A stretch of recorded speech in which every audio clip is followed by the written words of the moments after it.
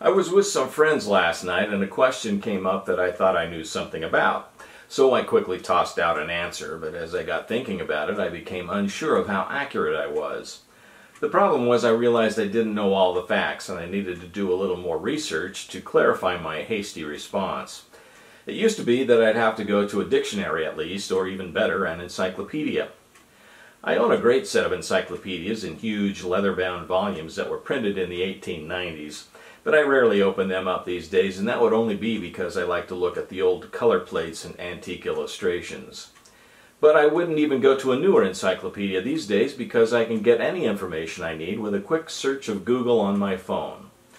Our current technology is absolutely incredible, but I still like what Steve Jobs had to say when he said, "Technology is nothing. What is important is that you have a faith in people, that they're basically good and smart, and if you give them tools, they'll do wonderful things with them." So true.